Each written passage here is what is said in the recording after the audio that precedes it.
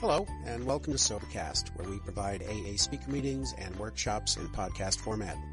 We're an ad-free podcast, and if you enjoy listening, please help us be self-supporting by visiting Sobercast.com, look for the donate link, and drop $1 or $2 into our virtual basket. We hope you enjoy the podcast. Have a great day. All right. We have invited Kelsey, Mia, and Matt to share their experience, strength, and hope on the topic of, I gotta grab it, gay relationships and sobriety, but hold on. I'm making that up. Okay. Not so straight pepper diet, GLBTQ, which should be LGBTQ, but whatever, relationships and sobriety. Okay. All right. So, our panelists we're gonna start with Kelsey, and then we're gonna have Mia share, and Matt, and they're each gonna share for about 15 minutes. And I would like to thank all of our panelists for their service to ICYPAA. All right. Okay. So I'd like to introduce Kelsey Q.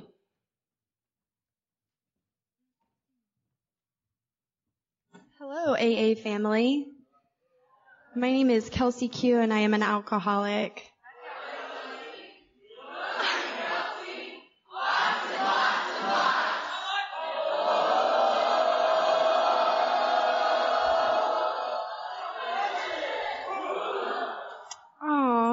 You too.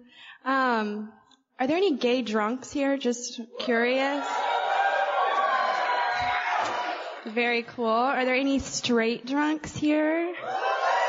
Thank you guys. Thank you guys for being here. That's awesome. We need more of that. I love that. It is by the grace of God, sponsorship, and taking action in this program that I've been sober since July the 22nd of 2011.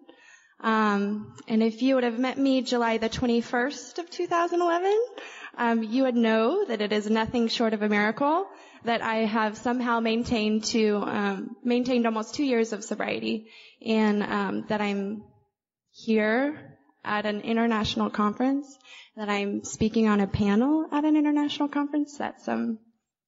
That's God, and that's the power of this program. So I guess, we don't really know what we're talking about. It's kind of what we decided. So I'm just kind of going to speak about, my experience, being gay, yes, but also being a member of Alcoholics Anonymous, and maybe throw some relationships in there. We'll see how much experience, strength, and hope you can milk out of that. I don't know we're from everywhere. I'm from Oklahoma, and they call us the buckle of the Bible Belt. And so I'm not going to spend just too much time on this, because I'm not a Bible thumper, and I don't believe in Bible hating either.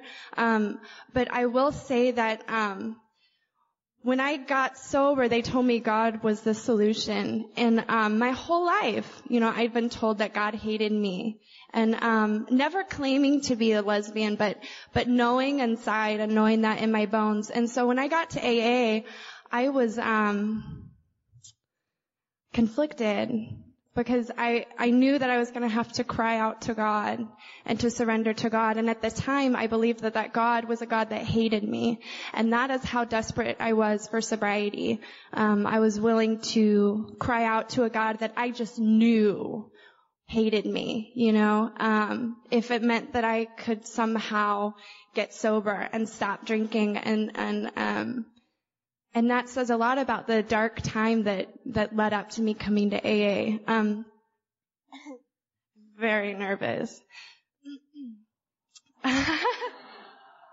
I just want to say that it's really cool that I can speak so openly about something. Being from Oklahoma, I was really involved in the church growing up, and we kind of all are. But I was more so than normal. Thank you. Do I really sound that? Drink up. More so than I think most people were at the time. Both of my parents worked for the church, and both my parents actually had a lot of experience in this program. And so I was raised with the spiritual principles of Alcoholics Anonymous, which was really, really great. And I'm very grateful for that. And so when I came to AA, I felt right at home. But I was also raised by parents that worked for the church and that actually stopped going to AA and started going to the church. And they both ended up relapsing. And I have the most time out of my family right now at 2 years of sobriety. But I will say that there are a lot of great things that I learned in the church and that I absolutely loved. I was a worship leader at a mega church. I did the whole playing revivals and youth conferences. I traveled the Midwest playing this. I mean, I was really living and breathing this culture. And what that does to somebody when you're really claiming one set of beliefs and in your heart really feeling and experiencing another is just in a total emotional turmoil all the time. And so I was really experiencing that. And so I was really prepped and primed to be an alcoholic. I was so ready to drink. I mean, I had never had a drink, but that first drink that I had was actually with these people I was working with the church, and I was 18 years old. And I had gone 18 years. I smoked a shit ton of weed before then, but I never touched alcohol. I was so scared of it, you know. And when I was 18, I had my first drink, and I remember having the conscious thought of, I'm going to be doing this a lot.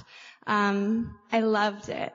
And I don't think that I'm unique in that feeling of relief and belonging and that I experienced the first time I drank. And the first time I drank, I blacked out. And I can probably count on one hand the amount of times that I have had a drink of alcohol and was not either blacked out or passed out by the end of the day. I loved it. And it made me feel totally a part of, and it kind of silenced that turmoil that I had had for so long. And I actually didn't come out. I was outed, which was traumatic.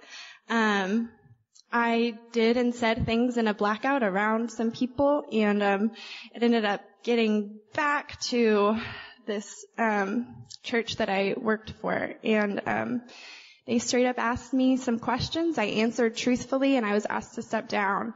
And everybody knew why, and that was really painful. And I think that shame is probably one of the most dangerous feelings for an alcoholic. When we start to feel shame, it makes everything else bigger. And so shame combined with, you know, nervousness or insecurity just turned into this total self-loathing. And at that point, you know, I'd spent years building this life for myself, and I literally had nothing. I had nothing. I didn't tell my parents why I was no longer working for the church, and they were actually going to another church, so it didn't matter. They didn't find out. But I had nothing. I had no friends. Nobody wanted to talk to me. So I threw myself into the gay community. And unfortunately in Oklahoma, what we have is the gay bar. I mean, that's it. There's more than one. But they're all on a block, you know, and so I spent quite a bit of time down there, and that's all I had, you know. And so immediately there was like this emotional security that I felt in this gay community, you know, and also there was a lot of drinking, a lot of drugs, and it was just the perfect storm, man, you know. All that goes to say, that took me to a bottom pretty quick. I have no doubt that my coming out and my outing process, whatever you want to call that, was the primary fuel to my alcoholism. I have no doubt about that. And I think it probably would have happened one way or another, but being so young and being so ashamed, and having no place else to go, I mean, it just made sense. And it ended up with me living in a house with a whole bunch of people that I didn't know, and I was drinking every day. I was, doing other things every day. And I thought my life was manageable, you know. It wasn't. But just to give you an idea to the relationship part, just to give you an idea of like how I would break up with people. I'm what they call a double winner. So So I qualify for both sides of the room. I qualify for AA, and I am also an adult child of an alcoholic. I'm very codependent. I am a people pleaser. There's some of us out here. When they say sicker than others, that's us. So,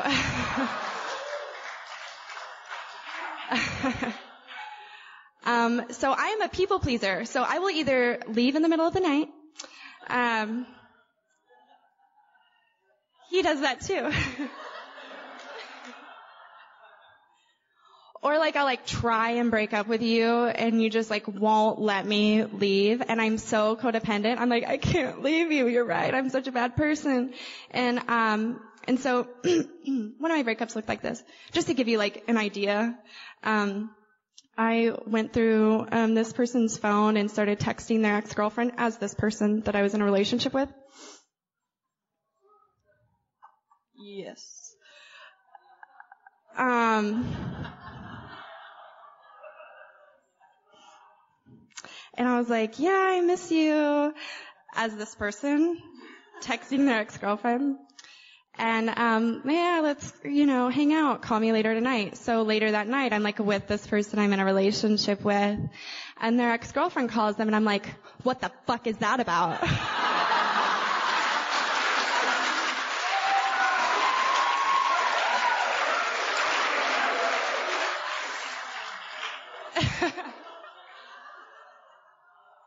And they're like, I have no idea. I legitimately have no idea. And I'm like, well, let me see your phone.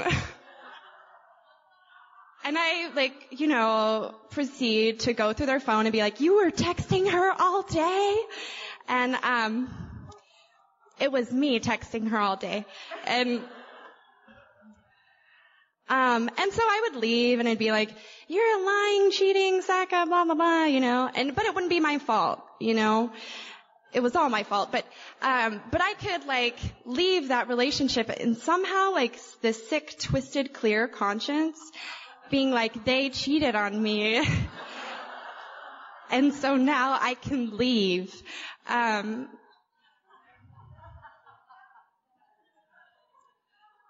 So that was my relationship point of reference. Just a total inability to be honest, a total inability to say what I wanted, a total inability to set up boundaries for myself.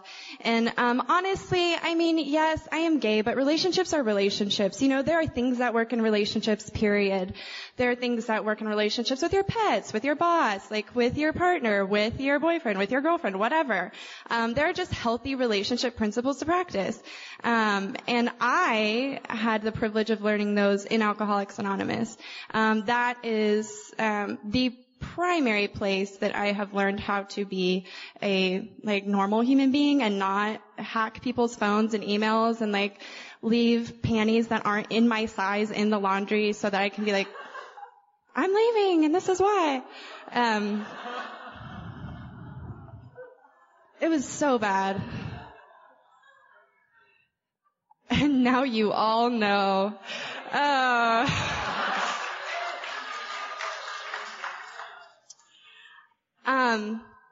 So that was my point of reference. When I started working with my most recent sponsor, the first thing that we did was a sexual inventory.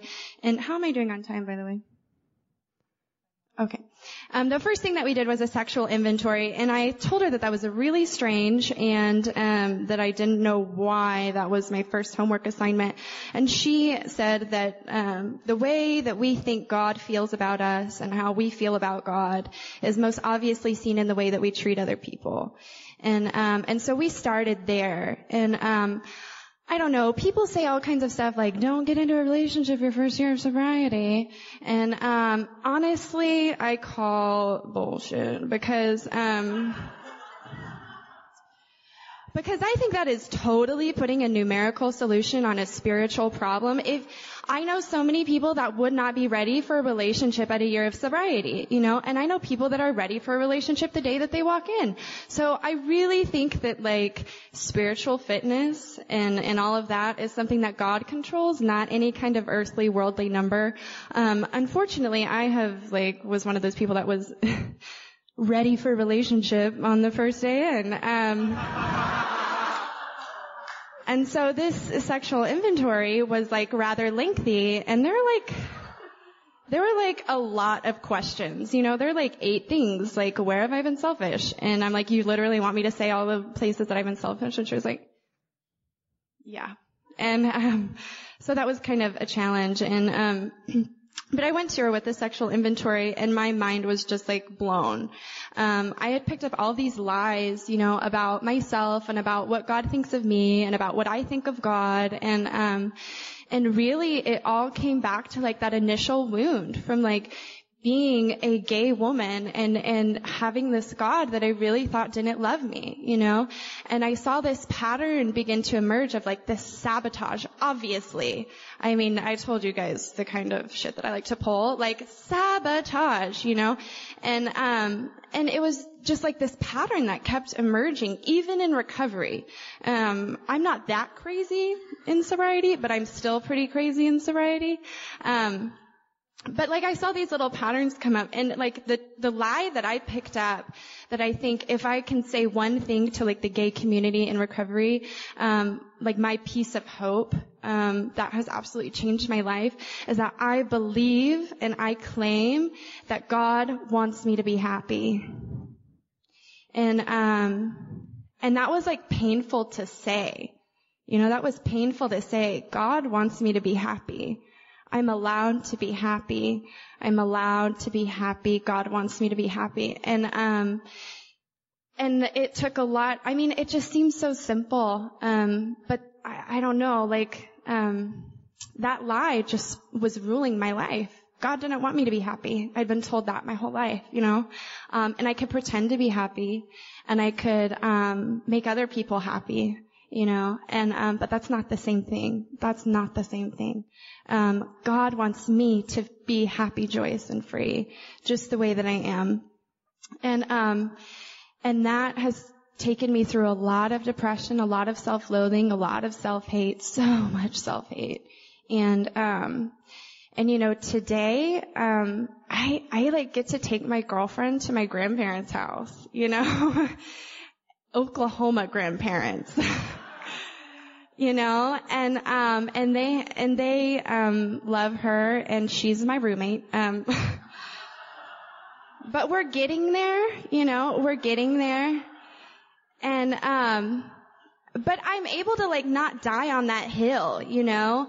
I mean, I'm able to let them have their beliefs and their truth, you know, and allow that to kind of walk beside mine. And we don't have to like yell at each other's truths, you know. We can kind of coexist in what we both are, you know, and that's been huge for me. Okay. So that's really great. And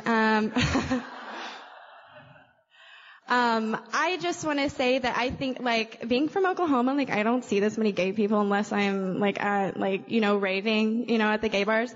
But, which I still do sober. It's really fun, sometimes. I think it is so freaking awesome, you know. My disease wants to tell me that I am unique, I am unique, I am unique. And I can't be sober because, and I can't get this because, and I will never be happy, joyous, and free because, you know. And one of those things, one of those becauses is, you know, I'm gay, nobody knows what it's like to be me, you know. And obviously you guys have proven me wrong, you know. So round of applause for you guys, for keeping me sober today.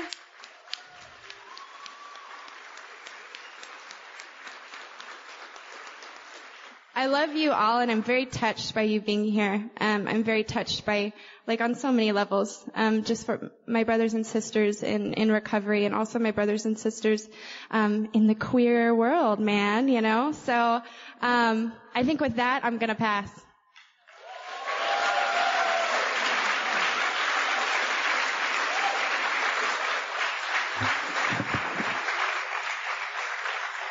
Oh man. Hi, I'm Mia. I'm an alcoholic.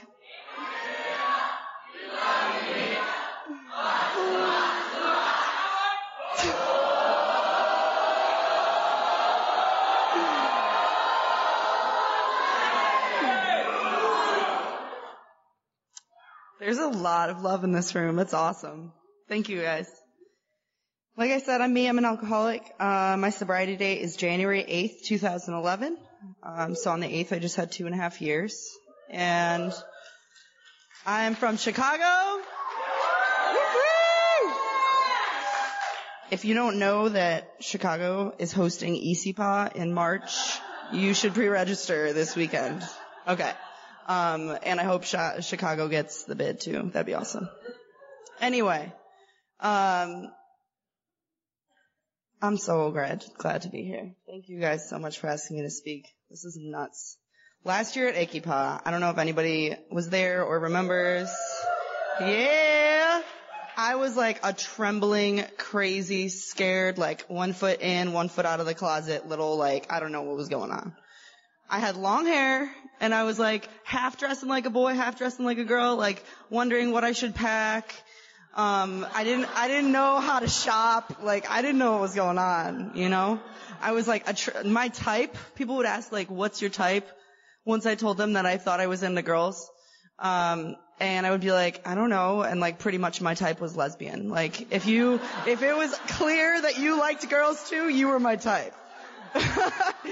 And like, you know, it's crazy. I got sober at 22 and, my whole life since, I don't know, sexual stuff started happening, I knew I liked girls, but I also thought I liked guys. And I tried really, really hard for a long time to convince myself of that.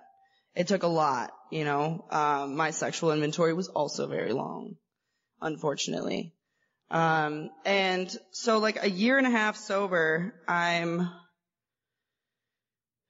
don't know, all summer in Chicago pretty much, it's like June is Pride Month, you know, and then in August there's Market Days, which is like a week of more gay stuff in Boys Town, and like, so anytime there's anything gay, I was there, and the more like I put myself in those situations and like realized that I was hanging out with a lot of gay people, even though when I came out, I was like, I don't have any gay friends, nobody understands. And like, I have like a close-knit group of girls right now, and we're all gay, and it just like happens to be that way. Like, our night plans are to like watch the L Word and like queer as folk, you know, like, I have a lot of catching up to do on gay culture. But, so, you know, 1.5 years sober, I'm going to all these gay events, and when I would go to these events, I would like feel comfortable in my own skin, and I would feel like I could be myself. And then I would like, the weekend would end and I would like go back to my real life, and it was like vacation was over. And I didn't understand that, you know, I was like, why are these like events, these plans, like the highlight of my life, you know? And, I started kind of like being, I don't know, talking to girls and stuff at Pride. And after Market Days, so the second gay event in like August last year, I went to my home group, and after my home group, I was like, all right, I'm going back to the gay bar to go dancing. Who's coming with me? And the only person I could drag with me was a straight guy friend that I had hooked up with in the past. So, so we're dancing, you know, it's me and him. He's like newly sober because I'm like, oh yeah, let's take a newcomer to the club. That's cool. So I was like, oh my God, I have to keep dibs on him. Like, what if he relapses and it's my fault? So I'm dancing with him, and we're grinding, and all of a sudden I feel like a bump, and I'm like, oh, gross. And I was like, whoa, what just happened? Like, I just was grossed out by a penis. And then I'm like, laying in bed at night, and like had this like screenplay going through my head of like all these things throughout my life that just did not make sense. And now they made sense. It was like the light bulb, like my life in 5 minutes in my head, which we all know our heads are fun places to be. And it was like, oh, and then it was like getting sober again. I felt like I had to be careful who I talked to, and like I was nervous about it. I was ashamed, I was ashamed, and I was scared, and I was like terrified to come out to my parents because I thought it was wrong. My parents have never, ever had an inkling of anything that said, like, being gay is wrong. Like, we're from Denmark. It's really liberal. We can marry there, you know. And so I was, like, so nervous to, one, talk about it at meetings. And when I first did that, it was, like, so amazing. And I went to this meeting in Chicago that has a lot of gay people. It's not like a designated gay meeting, but it has a lot of gay people.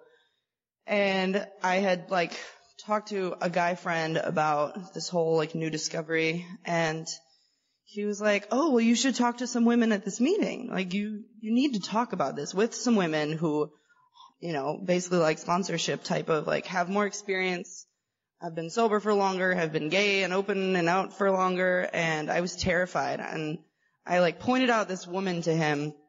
I was like, she's so cool. Last week she was wearing a flannel and Jordans. Like, now she's dressed up professional. Like,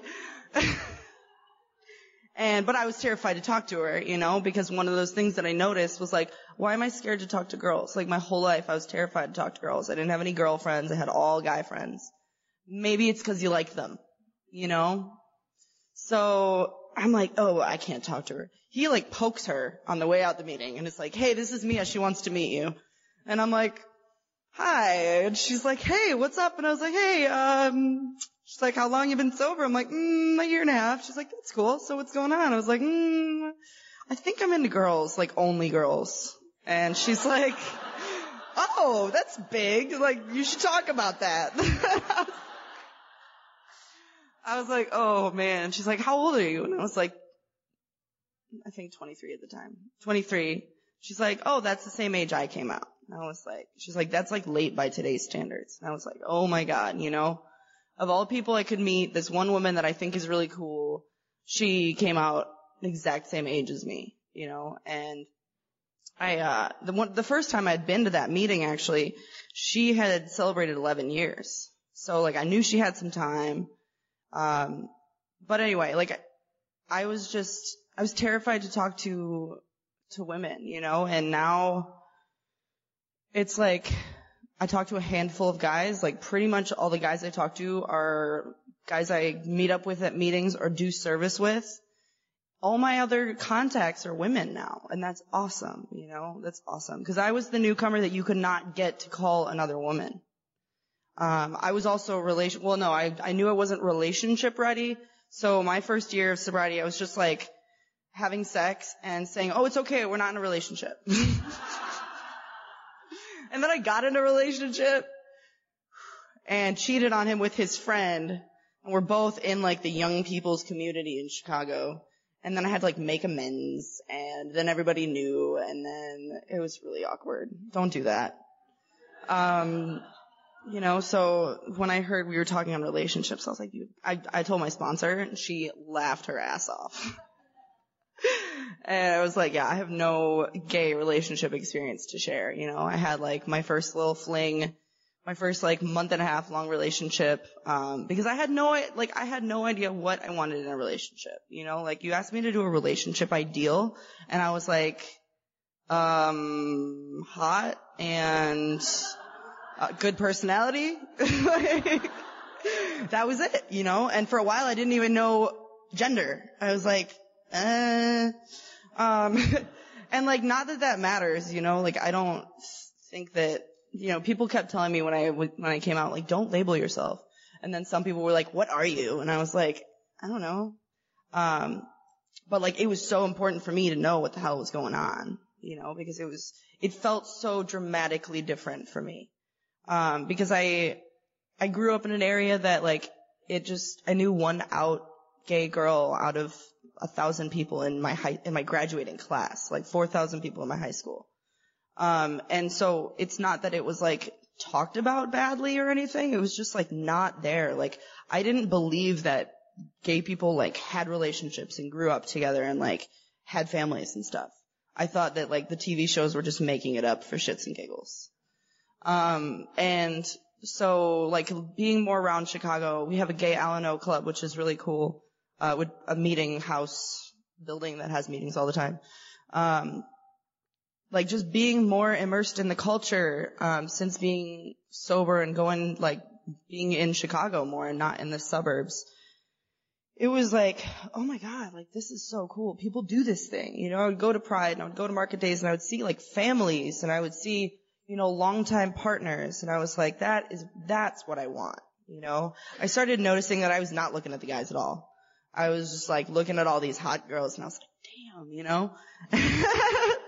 And like, I don't know, it was, you've all been there, you know, everybody who's like come out and realized this about themselves.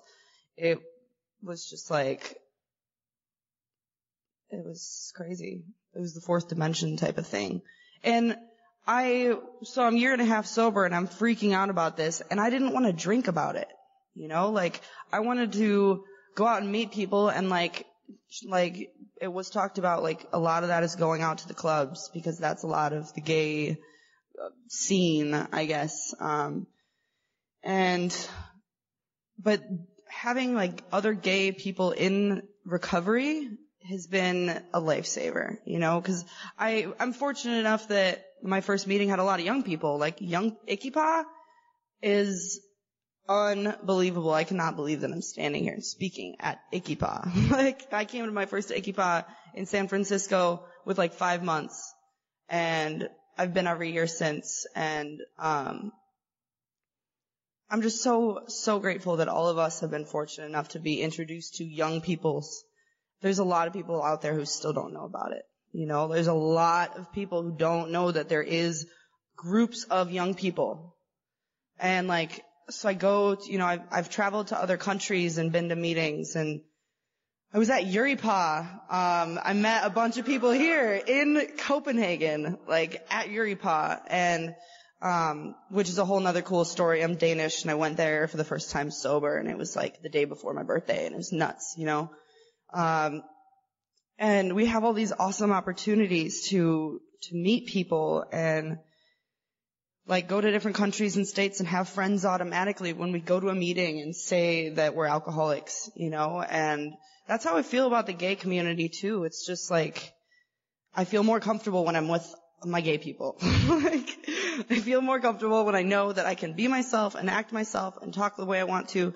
And like, you know, I just started, a job this year. I just became a nurse, like real nurse, and I'm working at a hospital now. And I'm like, it's weird. Like, I don't know how to act in a professional setting. I'm like, am I out here? Like, like alcoholism and being gay, it's like two completely different. I'm like, is it okay that they know that I'm sober? Is it okay that I know that I'm gay? You know? And I've been like openly whatever to a few people now. I recently cut my hair, right? For like the 5th time this summer. And I went through this like stage, like first here, then here, then here, then here, and now this. And so I cut my hair again since I started working. And these 2 awesome women at my job were like, oh, I love your hair. You kind of, well, I don't know. I've gotten all sorts of stuff about who I look like. But this woman was talking about, somebody was watching the Ellen DeGeneres show. And I was like, oh, I love Ellen. She's like, I don't like Ellen. She's gay. And I was like, I'm gay. It just came out. And I was like, damn. She's like, oh, you are? Well, shit, girl, do you? I was like, yes. So it was awesome, you know, like I tell myself that it's like scary and bad, and that's just my alcoholism, you know, just like anything else. Like my alcoholism tells me that I'm a bad person because I had to go through all this stuff and now I can't drink because of it, you know. I'm grateful that I'm an alcoholic today, and I hated people who said they were grateful alcoholics. But like, we get to do, like, today at the pool was like a spring break. Like, I never had that. I was like, this is the coolest spring break trip I've ever been to, you know? And like, we all get to be here and we all get to remember it and like see each other again and like hopefully not do too many stupid things that we're gonna regret. And, you know, this whole sobriety thing is such a gift, and I'm just so grateful to be a part of it. I'm grateful to be asked to speak and be of service. if you haven't been of service in a committee of any sort, a young people's committee, do it. 'Cause it absolutely saved my ass, there have been several points in my sobriety, because I don't like to just meet a sponsor regularly and work on my steps regularly. I like to take long pauses and work on nursing school and become a nurse and, I can only study for my boards. That's the only thing I can do at one time, even though I'm doing a million other things all the time. Step work is always the thing that's on the back burner, but sobriety and, or going to meetings and being of service has always been a constant for me. Being in these committees and going to all these host committee and bid committee meetings that I don't want to be at, but then have a lot of fun. And then I get to come to ICYPAA and I realize I know a lot of people and I have a lot of fun and I have this family because I'm of service.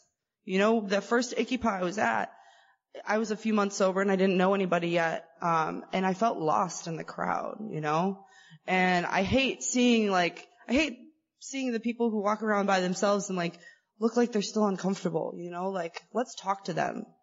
Because I didn't get talked to, I didn't get walked up to and talked to as much as I wanted to that first year. And I sat in on the bid presentations that first year, even though I felt like it was boring as hell, because those were the only people I knew and I wanted to hang out with them. And somebody on the committee I thought was hot. So service keeps you sober.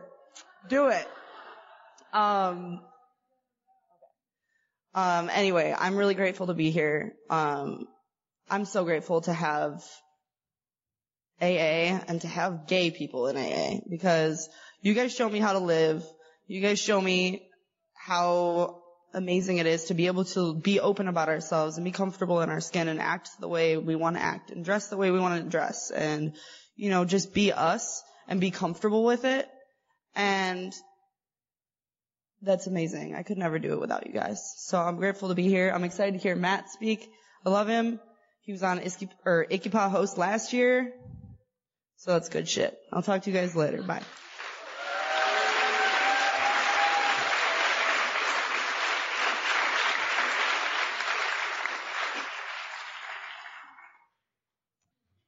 Hey everybody, my name is Matt and I'm an alcoholic.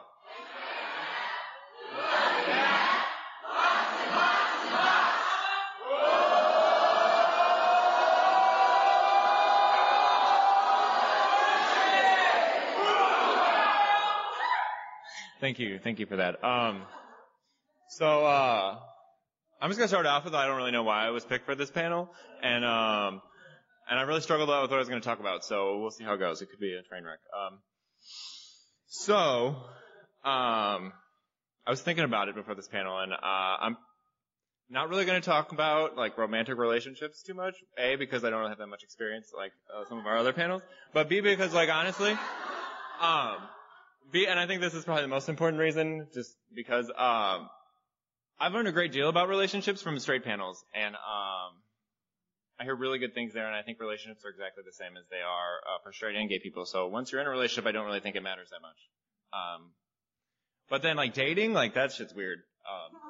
Oh god, I'm not supposed to cuss. I'll try. I kind of talk like a sailor. So I was sobriety on May 15, 2010. And it's awesome. When I came out, I was 17, not sober. I hadn't even had a drink, I don't think. And it was terrible. So I'll just get that out there. Just was. I don't know. And it was terrible. And so I live in St. Louis, right? And I live in the suburbs, the conservative suburbs. And it was weird. And I went to a Christian school, and I can relate a lot with the other speakers, which they've been wonderful. Just to say that the other panelists have been great. But so it was bad, and I met some gay people through this gay youth group, and it was very helpful for me. And I felt friendships for the first time that I really appreciated. And I'm quite terrible at keeping up with friendships. It's something I work on a lot, which is another reason I don't know why I'm on this panel, but it's kind of funny.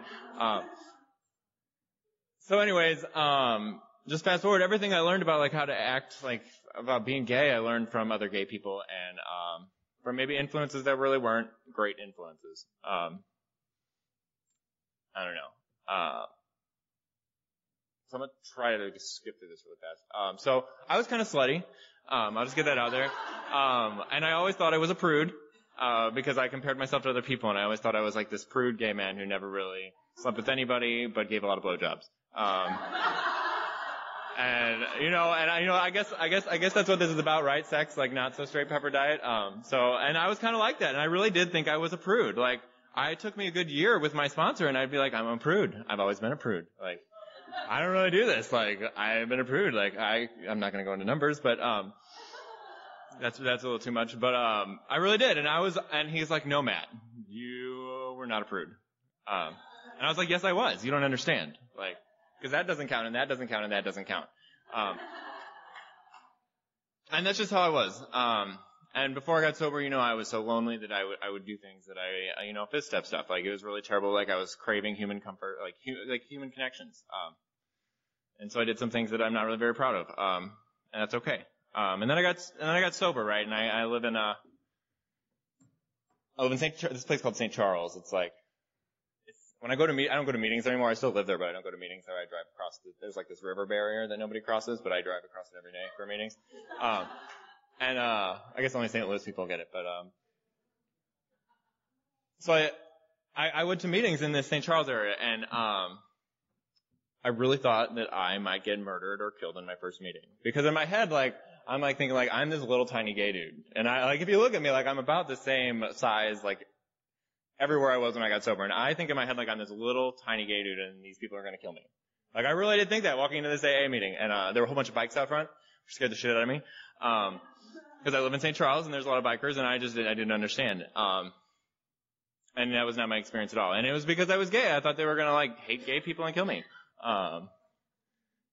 But you know what? Honestly, I've experienced very, very, very few times, any sort of discrimination in AA, for being gay. Contrary to what I thought I would experience. I really haven't encountered very much, and everybody's always been very welcoming. But I don't know, I like to think people don't like gay people where I live, but I don't know if that's true or not. But, it is pretty conservative.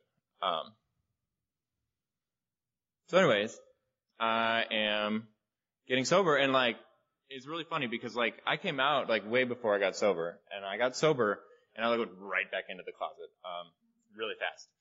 And, it was really hard, and like, it really was like really, like relationships with other people, like I finally feel for like the first time in my life, like I'm really actually kind of ready to have like a serious relationship.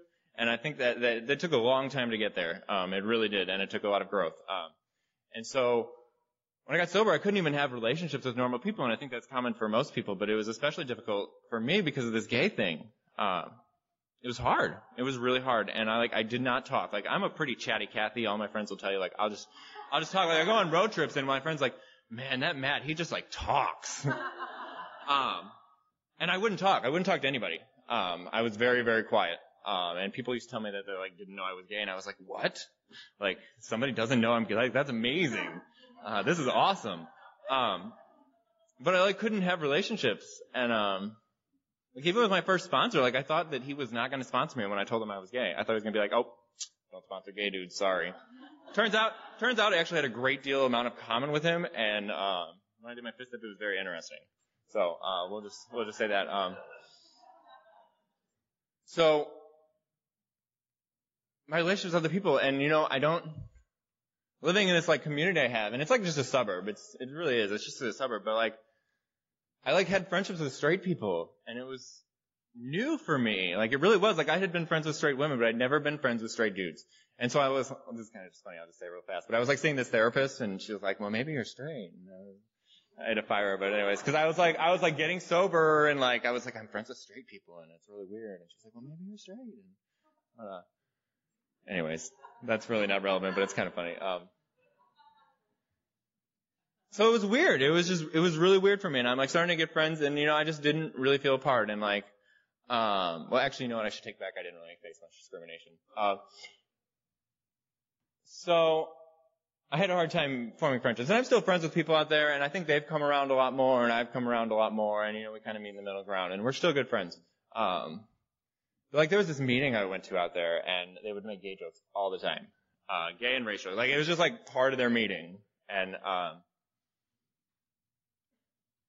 I couldn't really connect to it, and I hated these people. I really did. And so I get this resentment. It started with one person in the room. Then it came to the whole meeting. And then it came to all the meetings in the county that I live in. Ooh. And then, and after that, like, it went to the whole county, like everybody that lived in the county. Just because they made gay jokes, and it made me mad. And so I kept going to this meeting, and I'd call my sponsor, and he'd be like, why are you going to this meeting? And so I had to stop going to that meeting, and it was really probably too dramatic on my part, but I stopped talking to people. I just cut them out. And they would call me, and I wouldn't, and they really cared about me because they kept calling me, and I just wouldn't answer their calls for 6 months. That's kind of sick, actually, but, so I did that, and I don't really know how this does with relationships, but it's okay. Maybe it does. So then I found young people in AA, and that changed everything. I found a whole new level of tolerance and acceptance with the young people in AA, and whether or not it was really there, I don't know, but I perceived it to be there, and so that was cool for me. And so I got on this bid committee for St. Louis, and we bid for ICYPAA, and we were awarded it on my first time, and it was crazy because I didn't think we were gonna get it because I thought we were I don't really understand how this works, but I thought we were terrible. But I don't know why I shared that. But it was so good for me. And when we were in San Francisco when we bid, and I got up on the stage, and let me go backtrack just a second. I'm gonna just stop it right there. So this is my first gay panel I've ever really actually attended. I guess I attended one once before at a conference. It was a small conference. And all these people did, they were 5 people from the same home group, and they all talked about their home group. And, I got to the mic for question and answer, and I was I'm just filled with disdain for myself. And that was where I was at. And, I'm totally not there at all anymore. Not at all. I'm very comfortable with myself. And it's been really great. So anyways, I'm in San Francisco, and I'm up on the stage, we're doing our bid presentation, and everybody's well, everybody needs to go on stage and give a personal statement. And I came out again on the stage, and everybody applauded, and it was a really big deal for me. I cried, and I'm not a crier, at all. I'm kind of cold. Apparently that's not true, but that's what I like to call myself. But, it might be true. So anyways, how much time? Okay, cool. We're good. How much? 5 more minutes? Oh shit. So relationships. So I got a year sober, and I joined a dating website. Actually, in San Francisco, I joined these dating websites, and I'm kind of a serial dater. I'll just throw that out there. I'm really good at going on some dates, and I make really good dates, but I kind of do it on the internet, so I don't really know if that counts, but it's kind of hard to meet gay people because I don't really like gay bars because they make me uncomfortable. I know when I was drinking, I used to have to, drink a quart on the way to the bar, just so I'd be okay, which stopped working out because it's 40-minute drive home from the gay bar, so, that's aside from the point. So I do the dating thing on the internet. I wasn't really going to talk about it because I really don't like that fact that I do it, but you know what? It works well for me, and I'm a serial dater. It's bad. For me, once I get past 5 dates, it's ooh, you're kind of boring, or whatever, whatever it is. It's bad. And it really is bad. And we did a lot of work on sex ideals. That's definitely something I want to talk about. So,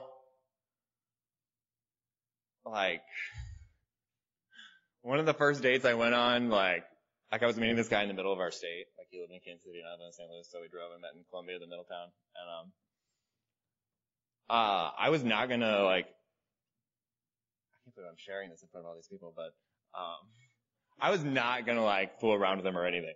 I wasn't, but I packed a bag,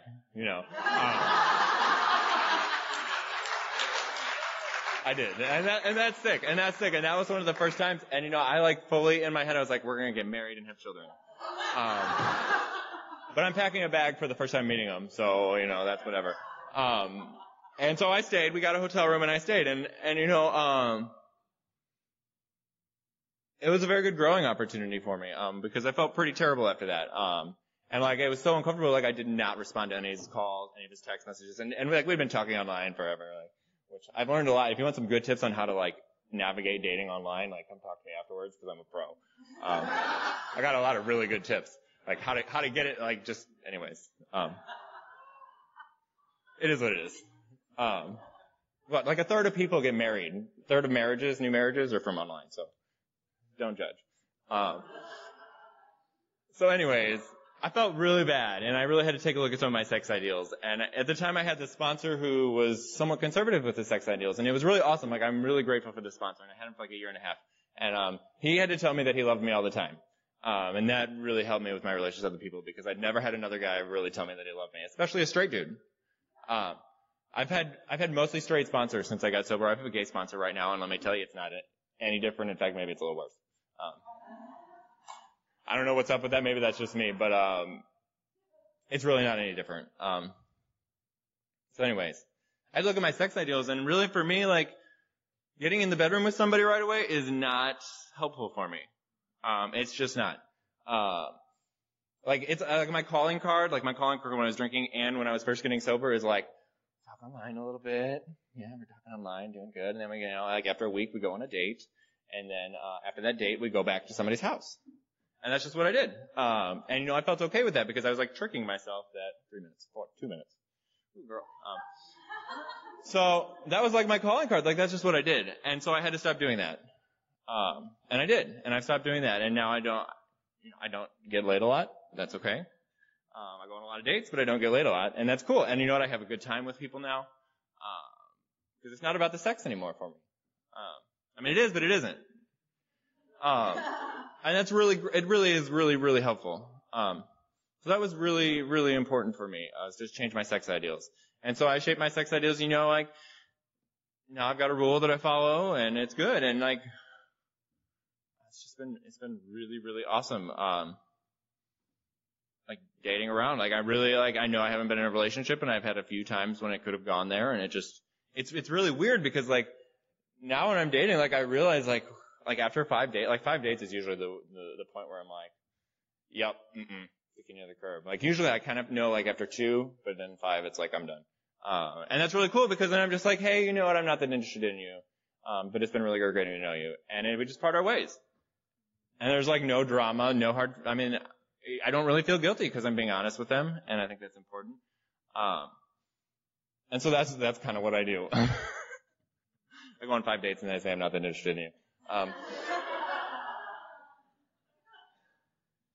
don't know. It's probably just the luck of the draw. I'm probably destined to be single forever, but that's okay. I'm just being funny. But what else? There's something else I was gonna say. Like one thing that's been really helpful for me is I went to this relationship panel, and the guy who said it was in here, but he's gone now. But it was a straight panel, and actually I guess it was a chick who said it, but it's not important. So they said she said like her sponsor told her to take an inventory of her perfect partner, and then become that person. And that has been very helpful for me. And to be honest, I haven't really taken that inventory, but I've been able to put a lot of thought into it. So, but still, I don't know if it really matters on that because I don't know. I don't really know if it really matters if I write it down, but I've changed a lot. Just like practicing that principle, like become the person that you want to date. And I've grown a lot, and it's been really fantastic. It's weird now, like, I've got like a minute left. I'm good? Well, I'm gonna say this really fast anyways. So, like, when I first started coming around, like, I was the token gay guy with everybody, and I loved it, because I got all the attention. I could pull the gay card, and everybody laughs. And I still kind of can. Which probably isn't a good thing. But it was cool. And now I've got, like, gay friends in the program, and it's really awesome. And, it's weird for me because they're coming out in sobriety, and, like, I can, like, kind of help them. And it's weird because people used to come up to me all the time and be like, dude, I suck some dick but I'm totally straight, but I pulled around with some guys. And people used to do this all the time. All the time. They just come up to me randomly, and I'm like, thanks for sharing. Like this happened all the time. And now, like, people refer their sponsees to me, and I can, like, assist in that way, and it's really awesome, and I have a lot of great friendships now. So, anyways, thank you so much for having me. I'm really glad to be up here, and thank you.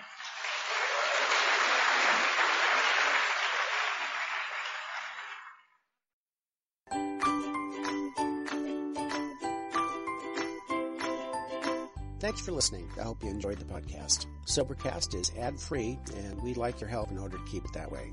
So if you'd like to help us be self-supporting by pledging $1 or $2 a month, visit Sobercast.com and look for the donate links. Thank you very much.